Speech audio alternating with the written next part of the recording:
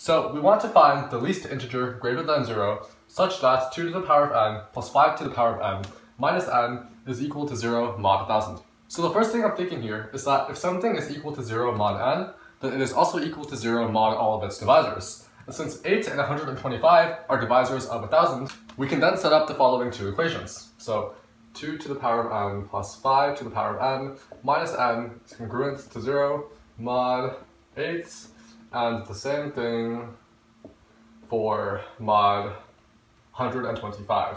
Now notice that 8 is equal to 2 to the power of 3, and 125 is equal to 5 to the power of 3. And so for all n is greater than or equal to 3, and since n is obviously greater than or equal to 3, as you can test out to 1 and 2, doing this, we can erase 2 to the power of n and 5 to the power of n for these two equations. So now let's look at the first equation. So first of all, 5 to the power of 2 is equal to 25, which is congruent to 1 mod 8.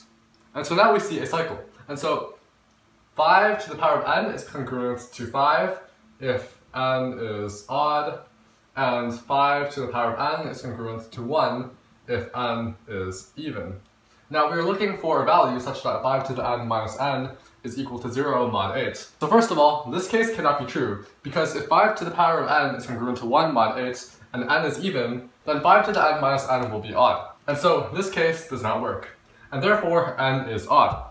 Now since it must be congruent to 0 mod 8, it becomes pretty clear that n is equal to 5, since 5 minus 5 is equal to 0. And since n is equal to 5 mod 8, we can write n as 8r plus 5 for some integer r. So r is natural. So I'm going to move this to the top, and now we're going to look at the second equation. So we can substitute 8r plus 5 into 2 to the power of n, and n over here. So 2 to the power of 8r plus 5 minus 8r minus 5 is equal to 0 mod 125. Then 2 to the power of 8r plus 5 is congruent to 8r plus 5 mod 125. So now we can use our power rules. So we have 2 to the power of 8r times 32 is congruent to 8r plus 5 mod 125. Then we know that 2 to the power of 8 is equal to 256. And since 256 is equal to 6 mod 125, we then have 6 to the power of r times 32 is congruent to 8r plus 15 mod 125. So now here comes one of the most important observations of this question. Now I want to note that it is totally possible to solve this problem without using the binomial theorem, but that solution is much longer, involves much more computation, and since you can't be sure if this solution will work, you'll probably end up giving up halfway. And so here is something that you should notice. 6 is equal to 5 plus 1. Now it sounds obvious, but then 6 to the power of r is equal to 5 plus 1 to the power of r.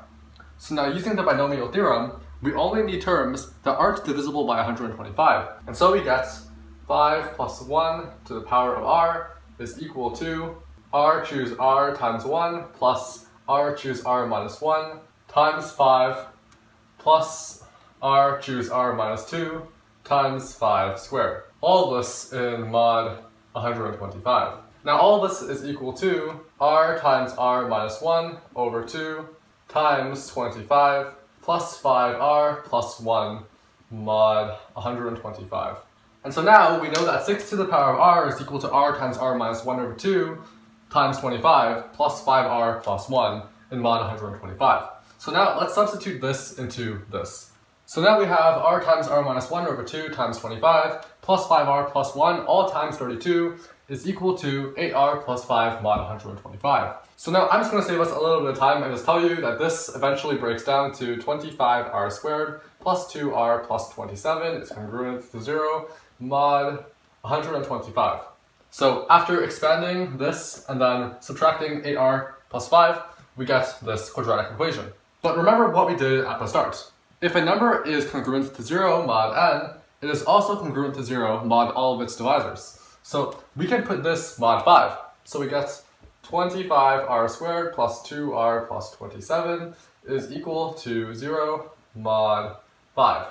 But since we have 25 times r squared and 25 is a multiple of 5, we can effectively erase this term. And since 27 is equal to 2 mod 5, we have 2r plus 2 is equal to 0 mod 5. Now, since 2 and 5 are relatively prime, we can divide both sides by 2. So we have r plus 1 is congruent to 0 mod 5. And so we have r is equal to negative 1 mod 5, but negative 1 is also equal to 4 mod 5. So r is equal to 4 mod 5.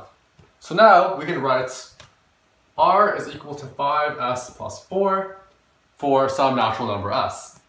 So now let's erase all of this and finally solve the problem. So while I was erasing the board, I realized I probably shouldn't have erased the board because I wanted to use the quadratic equation from earlier to move back up here. But if you want to go and look at this equation, you can also go back, although I've written it here, I don't know why you would do that. But anyways, what we want to do here is 25 times 5s plus 4 squared plus 2 times 5s plus 4 plus 27 is congruent to 0 mod 125.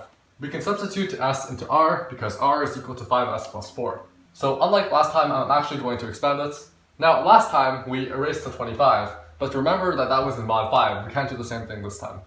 And so we have 25 times 25s squared plus 40s plus 16 plus 10s plus 8 plus 27 is equal to 0 mod 125. So now distributing, we get 625s squared plus 1000 s plus 400 plus 10s plus 8 plus 27 is congruent to 0 mod 125. Now since 625 and 1000 are multiples of 125, we can just erase these two terms. They don't really matter. So all we're left with is 10s plus 435. Since 400 plus 8 plus 27, this is equal to 0 mod 125.